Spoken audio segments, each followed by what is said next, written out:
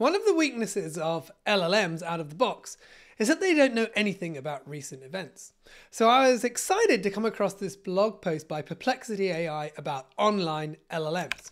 And so they say they've introduced two new models, 7B Online and 70B Online, that aim to give us helpful, up-to-date, factual responses. And if we go down a little bit, we can see they point out the problems with LLMs in general, with freshness and hallucinations. And if we go down a little bit more, they then explain how they do it. So they're using open source models, so Mistral and Llama. They've then built some search technology to kind of feed information into the models. And then they've done some fine tuning so that the models can make use of that data. Let's come over to the terminal and give it a try.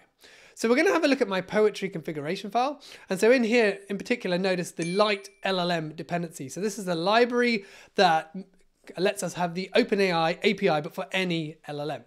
We're also going to set up an environment variable, Perplexity AI API key. Don't worry, I'll revoke this before you see it. Then we'll call source, so we'll get that into the environment variable, and then we're going to run the IPython REPL. We're then going to import from the rich, the print statement, which I find is better than the normal print, and we're going to import the completion module from light LLM.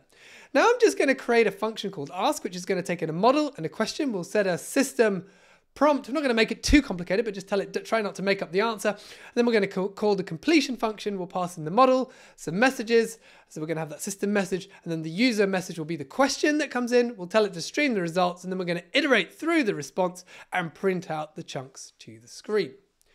So now we need to have a look at the models. So Perplexity AI have a lot of different models. The ones in particular that we're going to be using are the Mistral 7B Instruct. So that's the Mistral AI, but without online. So it doesn't have any access to the internet. And then we've got PPLX 7B Online down a little bit, and that one does have access to the internet. So let's start with calling the ask function. We'll pass in the Mistral 7B Instruct model, and we're going to ask it, tell me recent news about Rafael Nadal. And it comes up with this. It says, Nadal recently won the French Open men's singles title for a 13th time. So that bit was correct at some point. It says he beat Djokovic in the final. I guess that is quite plausible, but this is completely made up. Let's now update it to use the PPLX 7B Online model. So this is much better. So this is actually correct. So Nadal has recently announced just a couple of days ago that he's going to be coming back to play tennis in January 2024 in Brisbane. Let's see if it can tell us what's the actual name of the tournament. So we'll just update that there. And it says it's the Brisbane International 2024. And it also identifies he's been sidelined for most of the year. It's a 250 event. So that's correct as well. So this is really good. This is a good start. Let's try something else. So an upcoming tennis star is Yannick Sinner. So let's see what happens if we ask it to tell us about his recent matches. So this is what it comes up with. Pretty much all of this is made up. It doesn't even make sense in some places. So it says he played in the 7th round of one tournament and the 6th round of another. It's kind of plausible, but again, none of these results actually happened. Let's scroll up a little bit, and so we get to the top, the ATP Finals in Turin bit. That's correct. It's pulled out some correct stuff there, although even there, the score for the last match is incorrect. So let's try another question. So let's ask it about his current ATP ranking. And so it actually comes up with the correct. So he's correctly pointed out that he is ranked number 4.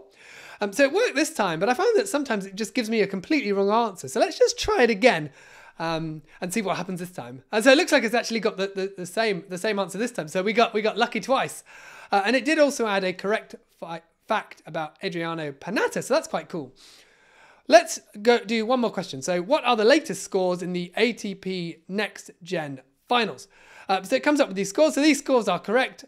They aren't part of the round of 16. There were only 8 players that can't be part of the round of 16. And finally, let's see if it can figure out who's in the final of the ATP Next Gen Finals. And it points out that it's Arthur Fils against Hamad Medjedovic. And so that's correct. So it's done a good job with that one. So the next thing you might be curious about is how much does this cost? We're going to come over to the pricing page.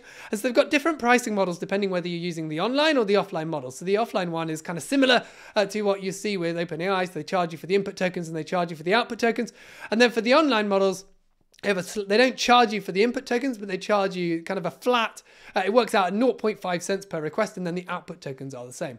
If we have a look at my account, this is how much money I've spent sort of playing around trying to build this demo. It's cost me about 13 cents. We can then sort of drill into it, and it'll show you how much did you spend on input tokens, output tokens, and on the requests. And in particular, you can see that I spent 12 cents on the requests. And so in general, this is quite a neat thing they've done here. But as we can see from the different examples, it hasn't completely removed hallucinations.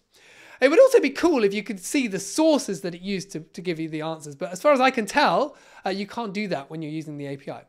But their playground does tell you the sources when you use it through there. So maybe at some point that it will be possible to get those back as well.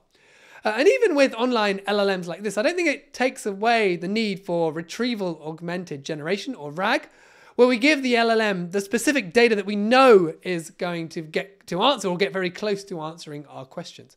And if you want to learn more about RAG, check out this video up here, and I'll see you in the next one.